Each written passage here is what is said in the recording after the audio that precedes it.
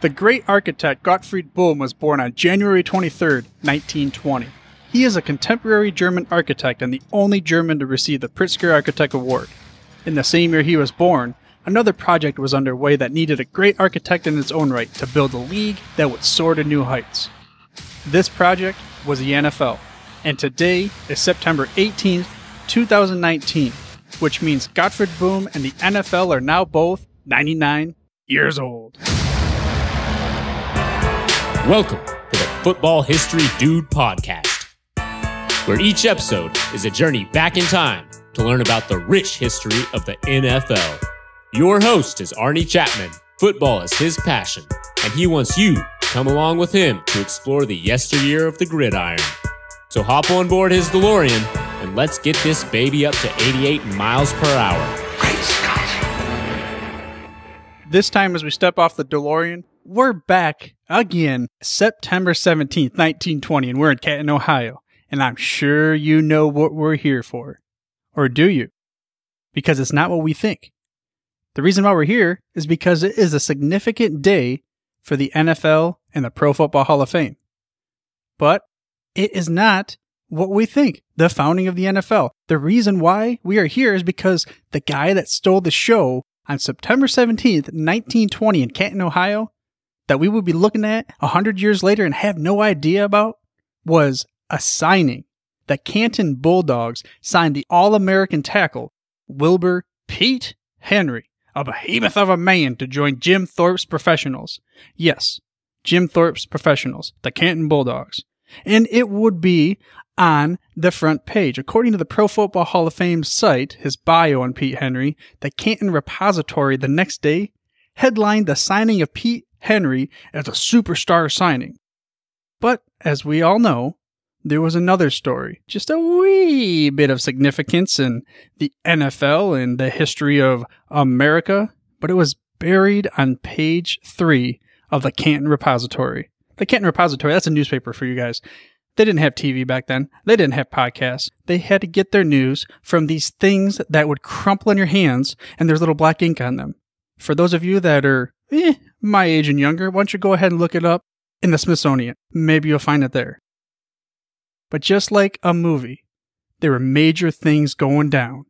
Around a fellowship, if you will. Little did the world know, the fellowship would save the world. Now, what if I told you that there was a fellowship back in 1920, or maybe another time in the movies, that was in the midst of pain and turmoil, but yet, like I said, they were going to save the world. This fellowship brought together representatives from many walks of life and region. A wizard was a leader. A man known as Strider was supposed to be the king, but he lived as a loner. An elf that was essentially immortal, a dwarf, and a valiant warrior. Then, there were a group of hobbits. This group was tasked for uniting together, forgetting their differences, and to succeed. The ultimate prize of destroying this ring. A little ring.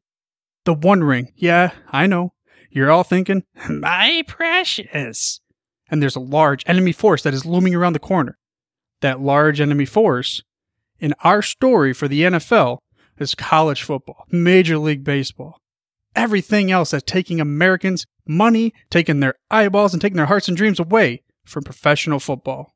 Just like Sauron did, ripping into your soul and taking it out.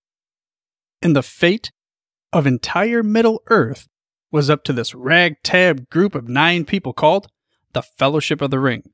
Likewise, professional football was in the same situation. It was hanging in the balance. The fate of professional football was almost destroyed.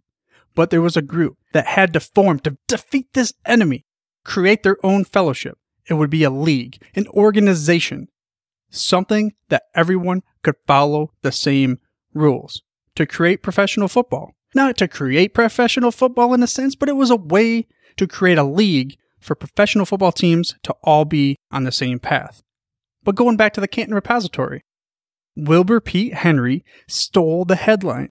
Sure, at the time, he was a behemoth of a guy, All-American tackle, and yes, he would end up in the Professional Football Hall of Fame. But another event was even more important that day, but nobody knew about it. Just like the Fellowship of the Ring and Lord of the Rings back there in Rivendell, a lot of people, most people, had no clue what was going on in the home of the elves, a sacred place. But for the NFL, Rivendell, this sacred place, is Canton, Ohio, the home of the Hall of Fame. Which brings us back to September 17th, 1920. Again, this story was buried on page 3 of the Canton Repository. It was the founding of the American Professional Football Association, later to be changed to the National Football League. This is why Canton is NFL's Rivendell. Yes, the founding of the NFL was overshadowed by not an insignificant signing, but just a signing of one individual, Pete Henry. And like I said, though, again, big dude, a star. But it goes to show you how much of a leap of faith it was for the founders on this historic night, because they saw the future. The introduction, we talked about 99-year-old Gottfried Bohm, how he is an architect building these beautiful, elaborate, pristine buildings. And today, September 18th, is the official next day of the 99th birthday of the NFL. But this baby, this tiny little NFL baby, super innocent, had no idea to what extent and heights this baby would reach. How much this baby would have as an impact on Americans, on their lives, not just for an entertainment purpose, but to be able to get them through the tough times we talked about last week, September 11th. How did the NFL help? How does the NFL still help people remember? It all started back September 17th, 1920, and just like Gottfried Bohm, the NFL is 99 years old. It's an organization that is so magnificent, and it would ultimately become the most powerful and popular and greatest sport in the greatest country on earth, just like many of Gottfried Bohm's buildings over there in Germany. Now we're talking about the beginning though, September 17th, 1920, this is the beginning of the Roaring '20s, baby. World War I had just ended not too long before then, and according to History.com, now these are some staggering numbers. During World War I, more than 9 million soldiers lost their lives, 21 million more were wounded, and at least 5 million civilians were dead from either disease, starvation, or even exposure during the war. Now that's worldwide, but still, that's some devastating numbers. 35 million people affected. But it wasn't just 35 million, it was entire countries, entire world basically. At the time it was known as the war to end all wars. But we found out that would not be so. Just like the Battle of the Five Armies in The Hobbit did not end the wars in Middle-earth. And pro football was the same. This fellowship. These guys coming together. Ralph Hayes, Hupmobile Auto Showroom. Pro football was in disarray, just like the continent of Europe was. I mean, teams were coming and going, losing money other teams. They kept shutting their doors. There was no organization until a hero would step up. Yeah, we can go ahead and say, I'm using quotes here, a wizard with a vision. You know who I'm talking about, Mr. Gandalf. Ralph Hay was that hero from the Canton Bulldogs, and he had enough. He said, we need to band together, just like the Fellowship of the Ring. And lest we not be scared of these powerful, towering giants known as the college football ranks, Major League Baseball, and everything else taking away Americans' eyeballs. And more importantly, the cheddar coming out of the American pockets. We as a professional organization can rise above and we can beat them out. Now, they didn't know this at the time, of course. There's no way they could have even envisioned. But they still got together and they believed something had to be done. And he had other members with him. We'll talk about that in a little bit.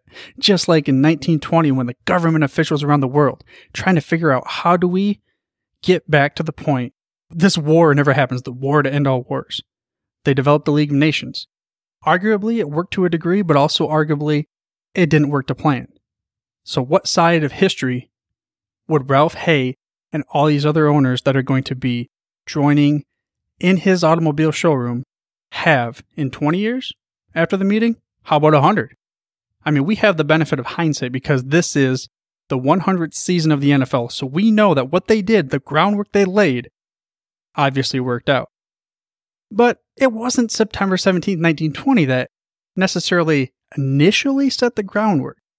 August 20th, again with Ralph Hay in his auto showroom, but this time it is up in his office, this was the preliminary meeting, really set the ground rules, and a lot of the work was done at this point in time. It wasn't really September 17th, 1920 when they decided to create all the different rules. They were just agreeing on them and ratifying them. August 20th really was a preliminary meeting that set the groundwork, poured the mortar, if you will, to build the building that was and is and will forever be the NFL. But of course, we get to the big meeting. September 17th, 1920. The birth, the founding, the glorious rising of the NFL. And speaking of that meeting, the Pro Football Hall of Fame has the original meeting notes that were typed up on Akron professional football team letterhead.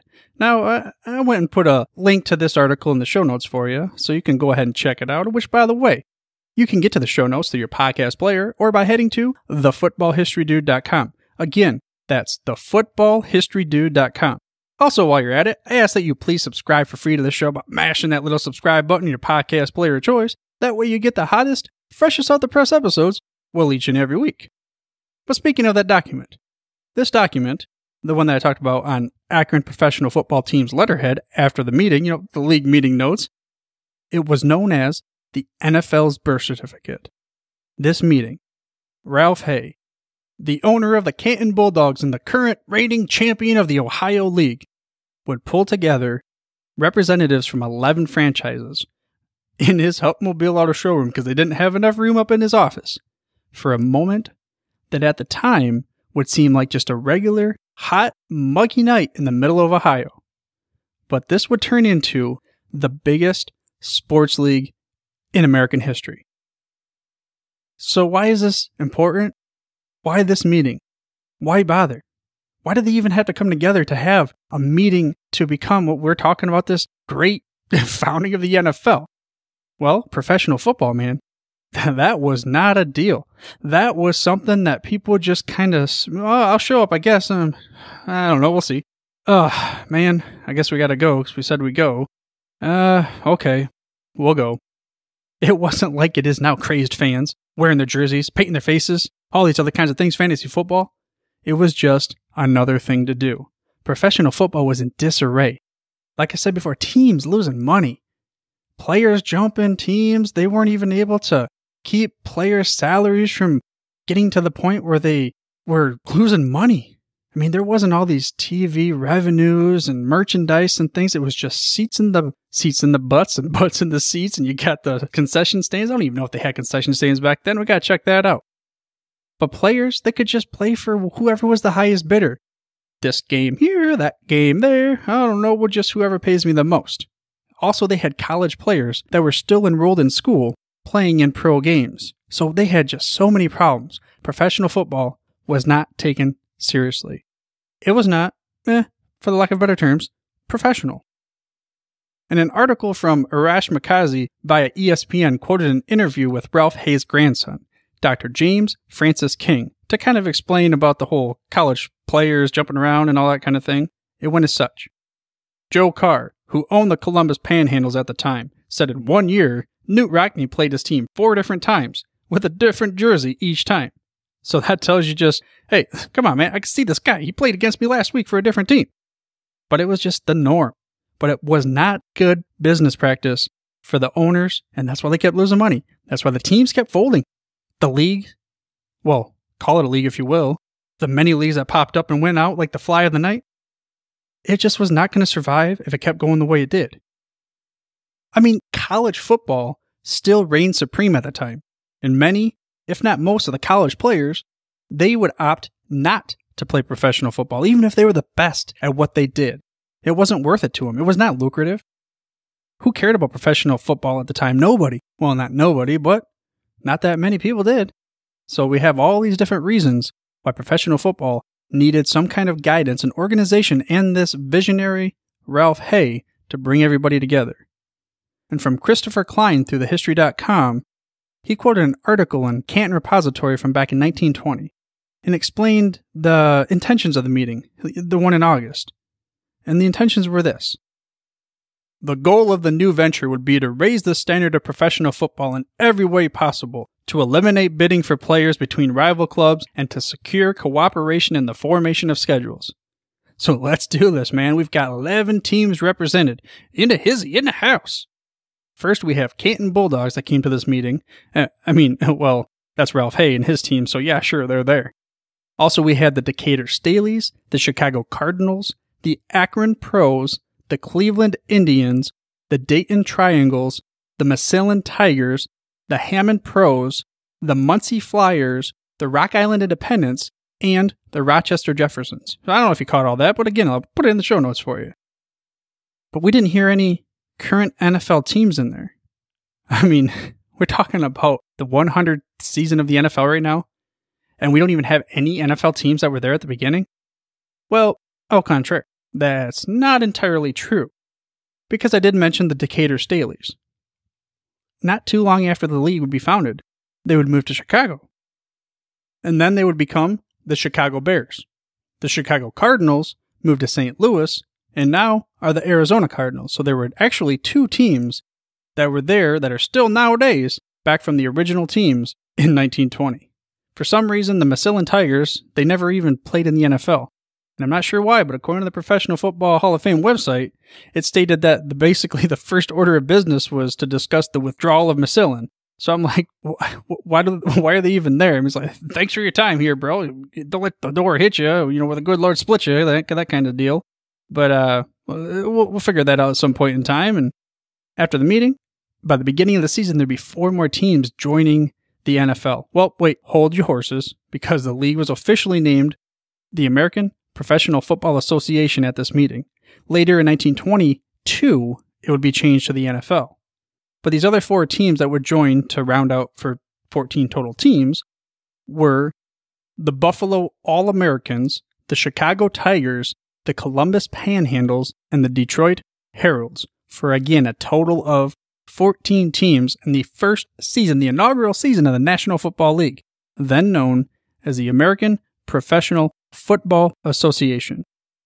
It's time. We have an official league. Let's get things going. But not everything came out of the league that we have today. It would take 100 years to get to where we are now. I mean, some of the things that didn't even come out of that league were scheduling. They didn't even have schedules. They're like, play against whoever you want. I mean, see if your grandma can pick up a flag football team and you can play against them. I don't care. We'll put it on the records.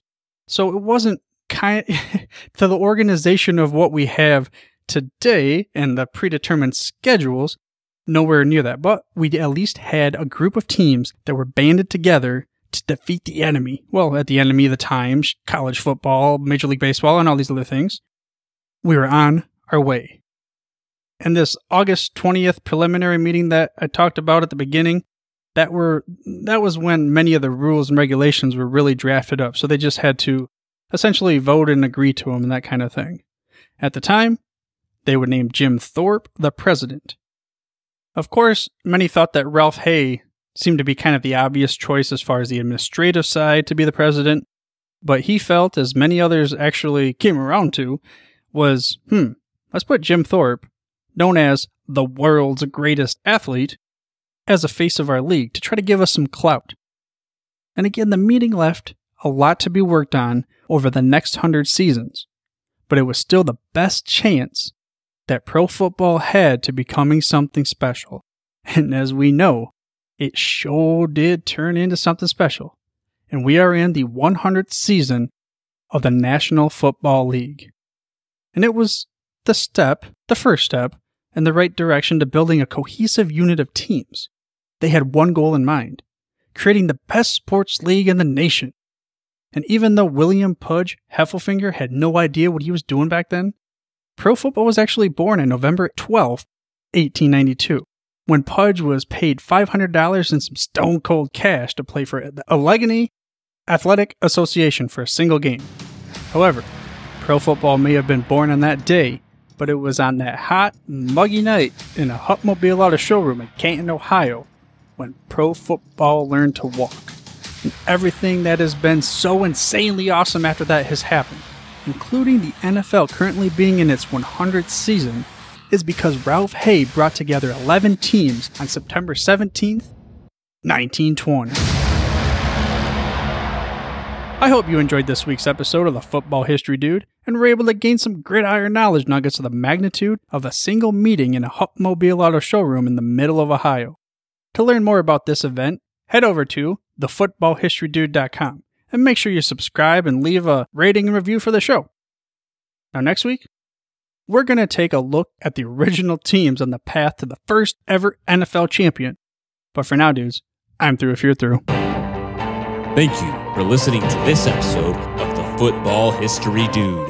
To make sure you're the first to get the next episode, please subscribe on your podcast player of choice and head on over to thefootballhistorydude.com for the show notes and more information on the history of the NFL. And remember, dudes, where we're going, we don't need roads.